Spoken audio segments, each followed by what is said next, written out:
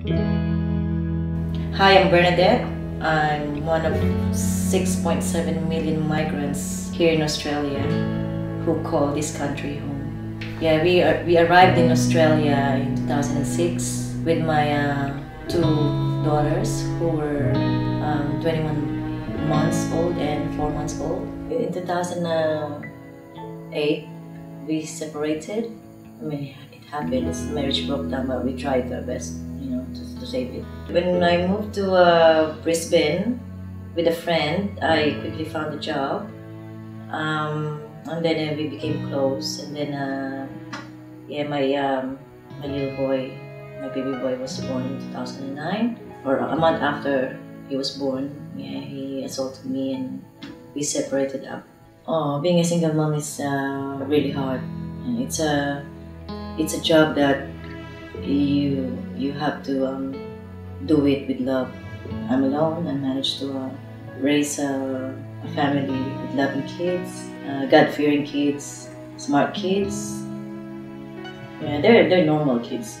I'm working as an assistant nurse in an aged care facility to support my children, put food on the table.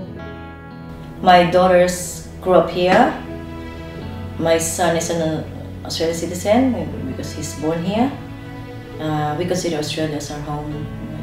I made my own application for me and my daughters, expecting that we're going to remain here as a family. We received the letter 5 days before Christmas. We need to depart Australia, me and my daughters.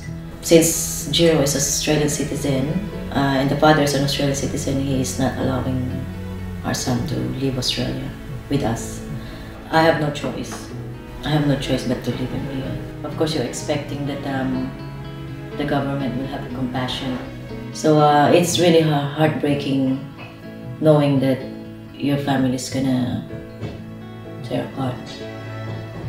So all I'm asking is just a little bit of compassion from the minister to open his heart for this family. We just want to live all together, that's it, as a family. That's what we've been doing for the last 11 years here in Australia.